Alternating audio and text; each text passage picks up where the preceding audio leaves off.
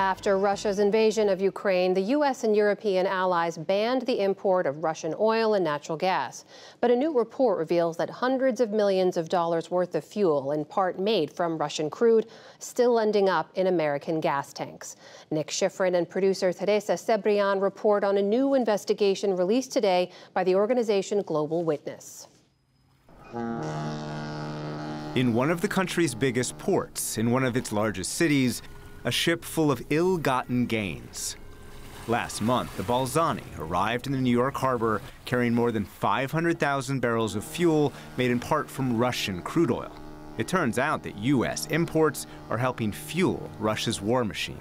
For the first 9 months of 2023, that crude oil was worth to the Kremlin at least $180 million. Leila Stanley is co-lead for the Stop Russian Oil campaign at Global Witness, an international NGO that tracked the shipments of fuel made with Russian crude oil and is today exposing their value to Moscow. It's enough for 105 caliber cruise missiles, 8,600 of the Iranian drones that have been attacking Kyiv. So it's a lot of money. The story begins in Siberia, which holds the majority of Russia's oil reserves. Russia produces 9.6 million barrels of crude oil per day, its single most important source of revenue. And it sells that oil to countries outside the U.S. and European Union, including China, the United Arab Emirates, Turkey, and India, home to the world's largest oil refinery, the sprawling Jamnagar refining complex. Before the war in Ukraine, Jamnagar imported almost no Russian crude. Today, Global Witness found about 1/3 of its monthly crude imports are Russian. At Jamnagar, the Russian crude is blended with other foreign crude and refined into gasoline, diesel, and other products that can be legally bought by American companies. It's then shipped with vessels like the Balzani through the Red Sea, into the Suez Canal, the Mediterranean and Atlantic Ocean, and in this case, New York's Upper Bay. After the invasion of Ukraine, the U.S. banned the direct import of Russian oil. However, other countries that then started buying that oil can legally refine it and sell it to the U.S. That's the refining loophole, and that's what we're trying to change. Global Witness found between January and September of this year, the U.S. imported 30 million barrels of fuel from refineries running on Russian oil. In total, that crude arrived in at least 13 cities in 7 states. Among the companies importing that oil, BP, Sunoco, and Shell.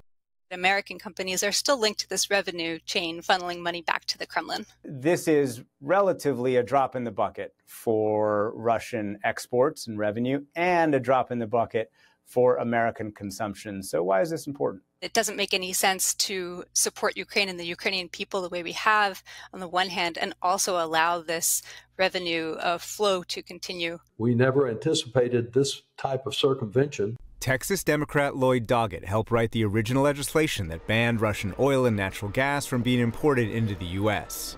Yesterday, he introduced the Ending Importation of Laundered Russian Oil Act, designed to close the loophole.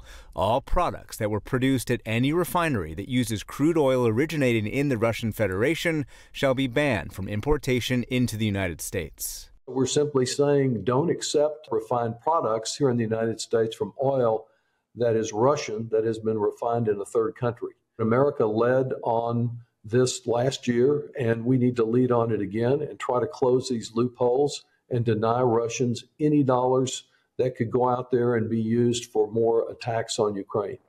But what the U.S. hasn't tried to do, close off all Russian oil. That would increase American gas prices. A price cap on Russian oil is one of our most powerful tools. Instead, the leading industrialized countries have tried to limit Russia's oil revenue with a $60 a barrel cap on oil sold with Western shipping or insurance. But Russia has found ways around the price cap.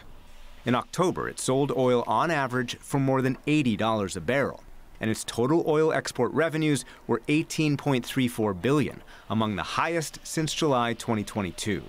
That's in part thanks to Russia's shadow fleet.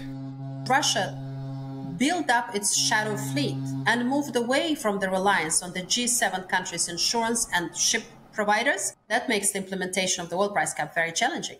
Elena Rybakova is a senior fellow at the Peterson Institute for International Economics. She says the price cap was originally a success. But now Russia is circumventing it thanks to that shadow fleet and weak Western enforcement.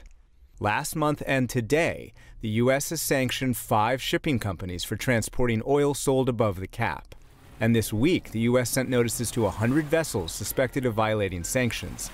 But otherwise, it has failed to enforce its own rules, says Rybakova, who advocates for stronger punishment. We do need to think about the bold measures. And we have put forward secondary sanctions, saying that, look, if an Indian company is circumventing sanctions, we're going to use sanctions on you. So basically, it's taking the legal system in the US, but applying it beyond the borders of the United States. I believe that we do need to do more. We need to be looking at all countries that are not participating in the price caps and are doing other things to assist the Russians on oil. But Doggett is the chair of the House India Caucus and argues punishing India might threaten other U.S. policy, especially toward China. The modest action that I propose in this legislation, I think, can be done without unsettling our relationship with India. Going much further with full secondary sanctions could present a problem, and it will take some time and some diplomacy to hopefully get more cooperation from the Indians.